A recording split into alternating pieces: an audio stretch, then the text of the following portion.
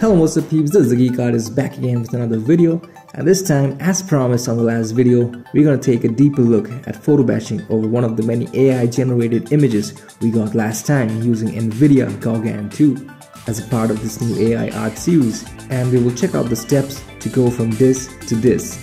If you missed the previous video, I shared my views and opinions about AI generated art and showed the step-by-step method of generating stunning environments using basic and super simple prompts using GauGAN with multiple examples, and then easily turning them into cool landscape concept arts with basic photobashing.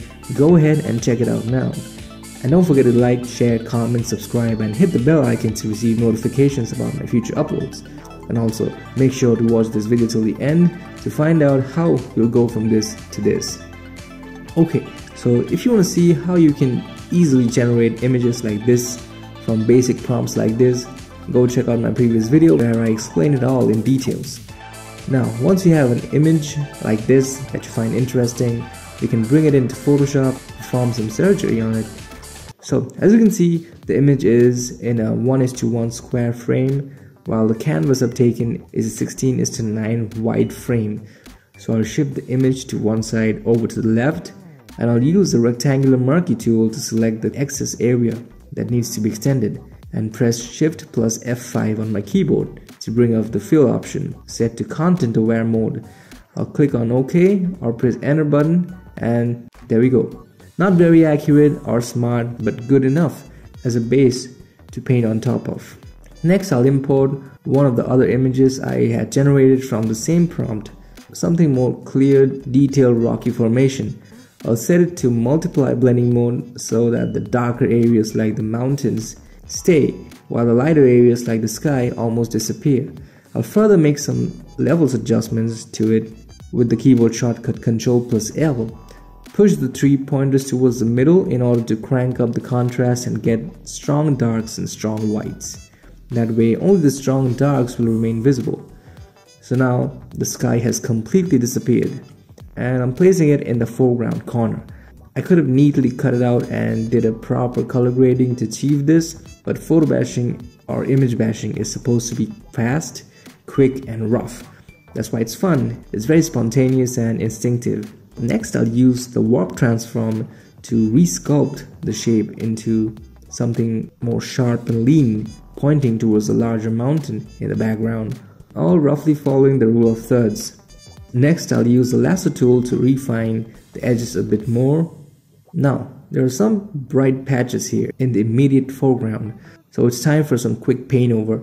I'll use the brush tool, pick the dark tone from the nearby area and paint over that bright area. Then pick a lighter shade from there and extend some subtle highlights. Cool. Now it's time to deal with the wonky sky in the background that we got using content aware fill. I'll use the lasso tool to select that area, press Ctrl plus T to transform it and rotate it to match it along the horizon. So now we have something that looks like a stretch of huge cliffs very far away. But it's a bit too dark, gotta push it back in depth. I'll pick the soft brush tool with low opacity, pick a brighter tone from the nearby sky and paint it all over the cliff area to create more depth. I can also show some flowing steam or dust to add more interesting variation there. Next, I'll use a hard brush with higher opacity to clean up the sky area. I'll pick nearby colors to blend that area well, then some soft airbrushing to blend it better. Next up, I feel that the whole frame is a bit scattered, or the left background mountain is too far to the left. It needs to be more towards the center. So I'll select all the layers, Ctrl plus T, and then push it slightly to the right. And once again use content aware fill to easily extend the blank area on the left side. So for the areas looking muddy in the ground, I'll select the area and stretch the texture to the left and paint some brush strokes there. And near the water and horizon to make things cleaner and more consistent. Alright, next we'll play around with the water or the river area. I'll use a hard textured brush, pick the whitish color of the water and extend over some areas on the left and the far background. It gets thin as it goes far back. Then pick the reddish tone in the middle area and paint some reflection there. The reddish tone will come all the way to the foreground water. Now I'll take a new layer and with large size soft brush, I'll paint some subtle dark gradient or vignette effect in the ground and end edges to push the attention more towards the central reflection area. Next I'll pick the warm orange tone in the sky, and in a new overlay layer, I'll paint on the central area with a large soft brush to create some haze and bloom. Then I'll use a brighter yellow to add some brightness gradient and color variation in that area. Now the reflection is really standing out. Next I'll create another new layer in hard light mode, pick a subtle mid-tone orange from the area and paint a bit more fog there that's dispersing and scattering the reddish light all around. I'll use levels to make it a bit brighter and gently erase parts of it from the top of the mountain. I'll move the foreground rocks slightly to the right to make some space in the middle. Now I'll use the lasso tool to make a selection that kind of looks like the mountain that's already there and break the shape just a little.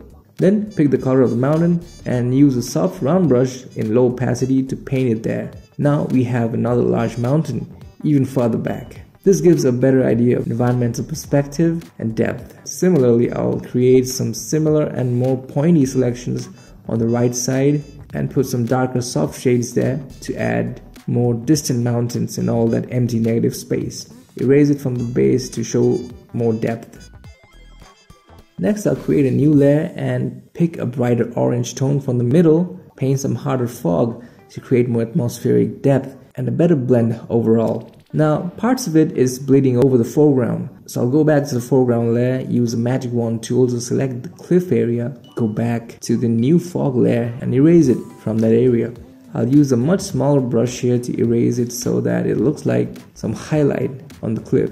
This is how you can use eraser as a paintbrush. A quick before and after. Alright, now I feel that the top right area in the sky has a lot of empty negative space. It can have some structures there, like maybe huge floating rocks. So I'll use the lasso tool to make some selections there. Fill them with a dark orange color, vary the shapes as they go further back, and use the lasso tool to refine the edges to look more organic and natural. The foreground rock can have another similar rock just behind it. Okay, it's time to add some textures on the floating rocks. So once again, I'll use one of the other images I had generated in the previous video, apply it on the shapes in clipping mask, move it around until I feel it fits. Then I'll adjust the levels to make it much darker. Now I'll use the lasso tool to select the shadow areas and use levels to make it darker.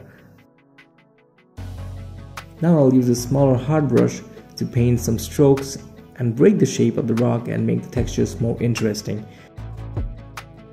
Now I'll use a new layer in overlay mode to paint some highlights on the left side.